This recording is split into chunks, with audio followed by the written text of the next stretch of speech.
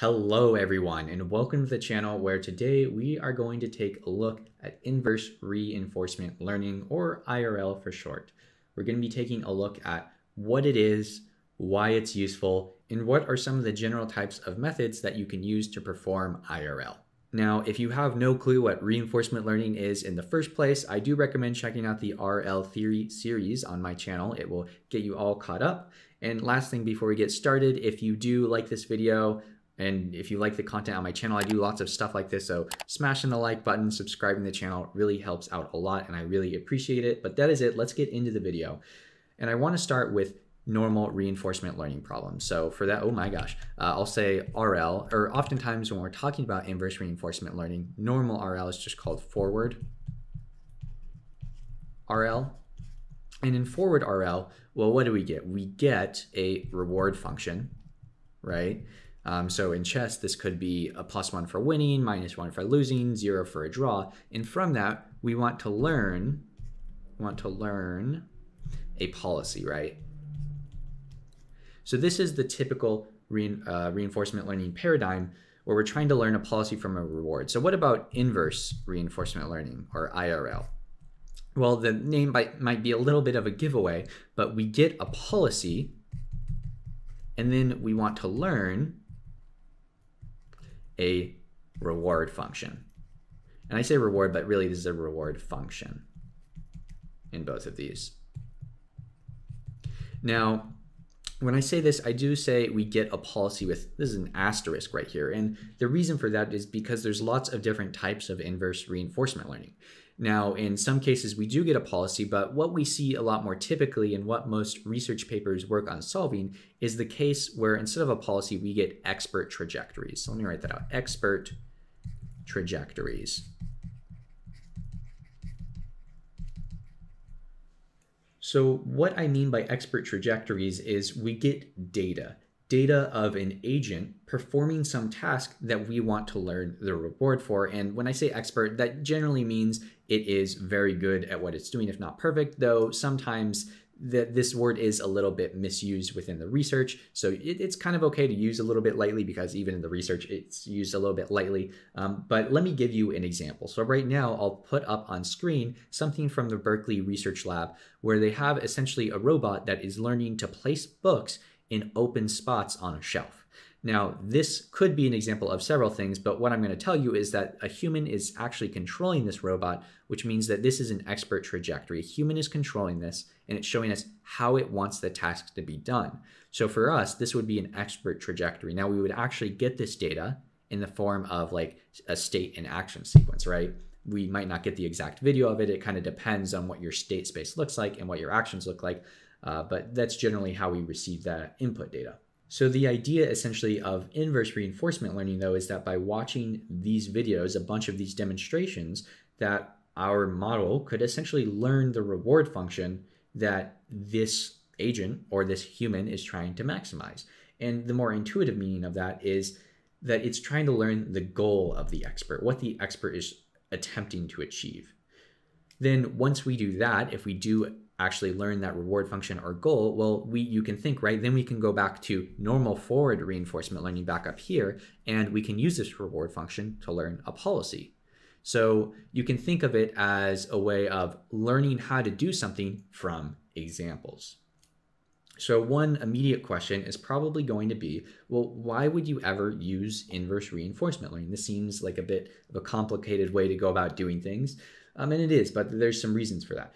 So some reasons as to why you might use inverse reinforcement learning is maybe it's very hard to specify a reward function. So let's take the example of driving a car, right? So I'm not sure if I can draw a car here. I will try my best, you know. Those are not very safe, but you know, we got our little car here. I think that's pretty good. I like the video for this car, if not anything else. So we got this little car here, and we want to drive, and you know, this is autonomous driving, so there's no human here, it's just a robot, and we want to avoid humans. This is bad, you know, we don't want to run into humans. What we do want to do is we want to maybe like park or get to our goal, or it's just getting worse. Maybe we have like this parking lot here, right, with all these parking slots, and we want to drive into the parking slot. So for this, we would get a negative reward maybe. For this, we would get a positive reward. But the question is this is kind of hard to craft, right? Like if you're trying to learn how to drive, it might be like easy to specify like a reward based on how close you are to the goal, but you also have to take into account, safe driving. What if there's ice on the ground? How do you balance, how fast you want to get to your destination versus safety? All these things you have to balance out, and that's very hard to code. So in the case of inverse reinforcement learning, what we can instead do is give our autonomous car right here a bunch of examples of someone doing good driving, and we can just collect that by, putting cameras on cars or like measure this steering wheel and all these inputs, and give it to it, and it can learn from that as opposed to having to specify this hard-coded reward, which might not be very robust. So that's one reason. A second reason you might want to use inverse reinforcement learning is that maybe all you have are trajectories and you don't have a reward function. Now, I didn't prepare an example for this one specifically, but this is definitely something that pops up sometime, and it's fairly similar to this, right? Maybe we can't make a new reward function because it's hard to craft, but we already have the trajectory, so we might as well go with an inverse reinforcement learning approach. If you've been thinking about this, one thing you might have noticed is that inverse reinforcement learning is actually very similar to imitation learning. So the question is, why not then just use supervised imitation learning? It's essentially the same thing, right? Or at least you get the same outcome. For these tasks, we learn a state to action mapping. The only thing really, now I guess there's some other differences, but the main difference is that the loss function is just kind of different. It's usually much simpler to just minimize the difference between our state and our action mappings, right? So we're learning a state to action mapping, where the state would be like a picture of the road, maybe, of the road. And then our action would be like steer right or left or stop or all these sorts of things, right? So let me go ahead and erase this actually so we have a clean slate.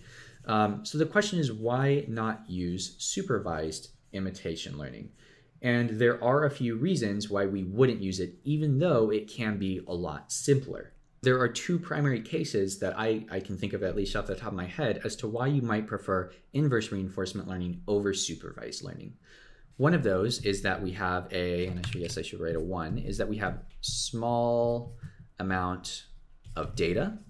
So we don't have much data to work with. Maybe we can't collect more, but either way, we're limited in this, right? And the second case here is that, or sorry, not the second case, but the other part to this is that you have to learn complex patterns of actions.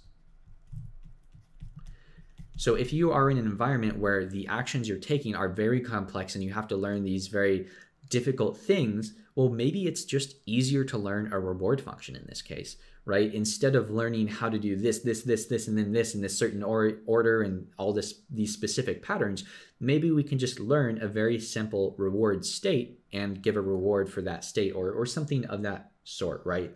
So once we've learned a reward function in that case, we can actually go back to forward RL and then learn a policy from the reward, and that might be a lot more data efficient. So in the case we have a small amount of data and complex action patterns, inverse reinforcement learning could potentially be a very good solution. So item number 2 is that inverse reinforcement learning goes beyond imitation.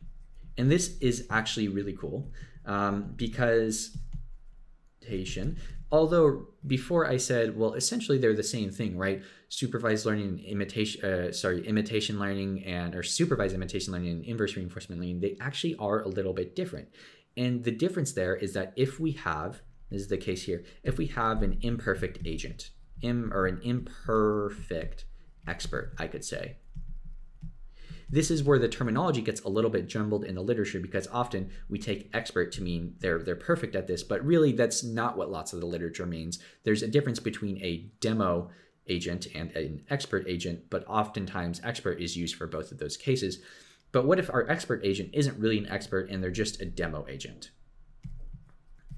So if they're really a demo agent, well, that means that there could be room for improvement, right? So while supervised learning would try to completely follow this demo agent over here and do exactly what it's doing, well, if we can learn what this demo agent is trying to do and not just what it's exactly doing, when we go back to learn a policy with forward reinforcement learning, we might actually be able to do better than imitation learning would do, or this demo agent would do. And that's another reason why inverse reinforcement learning is really cool, and another case where you can get some great use out of it. So those are the cases where you might want to use inverse reinforcement learning as opposed to something else. So let me go ahead and erase this. And to wrap this up, I want to talk about some of the methods and algorithms that are currently out there for inverse reinforcement learning. Now, what I'll do is I will start with a really early paper from around 2000, one of the earlier papers in the literature for this. And because what you'll see is lots of the research I find is very similar to this or stems off from this paper. So this is a 2000 paper by Andrew, I think Inge is his name. I don't know how to pronounce the last name, but this is a 2000 paper. And it proposes 3 different methods to perform inverse reinforcement learning. Only one of those we're going to be interested in, though, because only one of them uses or learns from expert trajectories. So essentially, this is, I'm just going to give you the algorithm and kind of explain it. It's an iterative algorithm, so we loop until, well, we'll just say forever for now. And we want to be, or maybe first I should say, given expert trajectories, I'll just say traj for short, but that's trajectories, and an environment, we want to loop, or no, sorry, even before the loop, I keep forgetting this. Before we loop, we want to first initiate or init a reward function. And I'll call this phi or phi or whatever you want to call it, phi of I, because we'll have a different one for each loop. And then we want to init a policy. So this we will do pi of I, because again, we'll have a different policy for every iteration. And then we want to start a loop. So we want to start our loop, and within our loop, what we want to do is train our policy. Or I should say train pi, or I should say loop for I in n, where n is just some arbitrary number of loops we want to do. So train policy I on our reward function phi of I. Cool, so we have a new policy trained to maximize this reward, whatever this reward is. Now it starts off random, so initially this will just be a random policy, right?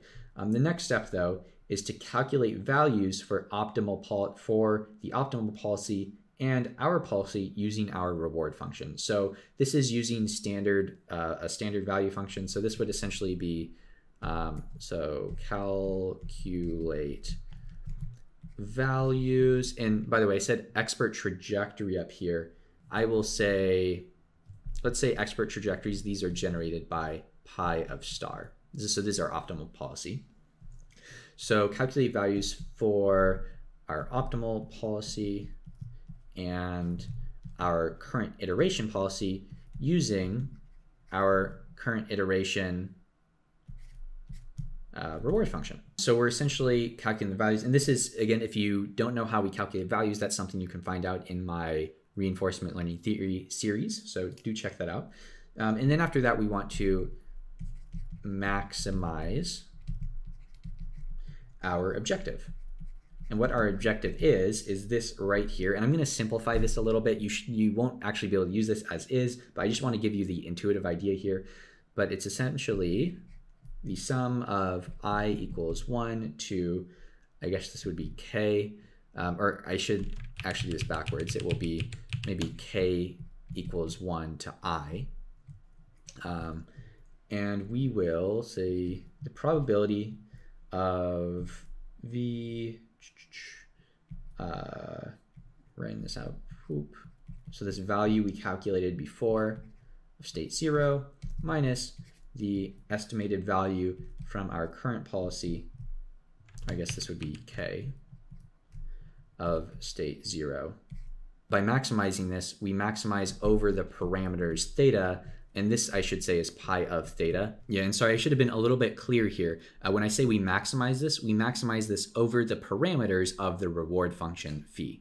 So what we're actually doing here is we're essentially saying, and this is the intuitive definition, or the intuitive reasoning behind this, is that we have some policy, we want to get it as good as we can with this reward function. Once we do that, we essentially say, okay, how good is this new policy and how good is the optimal policy under this current reward function? And because the optimal policy should essentially be the best one, right? We're trying to essentially mimic that. Well, the reward function should always be the optimal policy should always be or have the highest value under this reward function, because again, right, this reward function, that's kind of the definition of what the reward function is for this optimal policy. It's what it's trying to maximize. So that's what we're trying to maximize here. We're trying to maximize the difference between the value for our optimal policy and the value for our policy this iteration or over all the previous iterations. So we're essentially making all these policies. We're making 1, we're making 2, we're making 3, trying to optimize on this reward function. And then we're moving that reward function so that reward function better fits the optimal policy every single iteration. And we essentially keep iterating over this until we end up with a reward function that the optimal policy matches very, very well. Now, I'm not sure if I did a great job explaining that or not. So if that was a little confusing, sorry, but that's the general idea behind it. And that's sort of the algorithm here. There are 2 last things I want to go over very quickly. I know this is a long video, but this last part will be very short. And that is where the research has been going in inverse reinforcement learning since this paper, or I guess not since this paper, but from a long time after that. So I have 2 more papers, one from 2008 and one from 2018. Yeah, 2018. The first one is MaxEnt, or that stands for Max Entropy IRL. And this is a paper that came out in 2008. And it's essentially a way to, that helps resolve one of the issues with reinforcement learning. One issue is that given a bunch of expert trajectories, we could generate several potential policies that all maximize the expert trajectories. So if we have our trajectories, there could be policy, or I should not do P, I should do policy 1, policy 2, policy 3. And any of these policies could have generated these trajectories, right? We don't know which one it is, but the way the original IRL problem is framed, we're trying to find one specific one. So what Maximum Entropy IRL does is it defines a distribution. It takes a distributional approach over these, and that's generally a better way of framing this problem that can end up with some better results. So that is what this paper tries to solve. Another recent, this is a more recent paper now, is Adversarial IRL. And this tries to solve another problem, a similar one, but a different one. And that is that for a bunch of expert trajectories, not only could many policies explain this, but there could be a number of different reward functions. So reward function 1, 2, 3, the same thing. Any of these reward functions or these trajectories could be trying to maximize any of these reward functions. And we don't really know which one it is. So this does not do the same thing. It does not do a distributional approach, but instead it uses an adversarial approach, as hinted in the name, where essentially it tries to strip away some of the environments and some of the dynamics around the environment that are usually baked into the reward from previous IRL methods.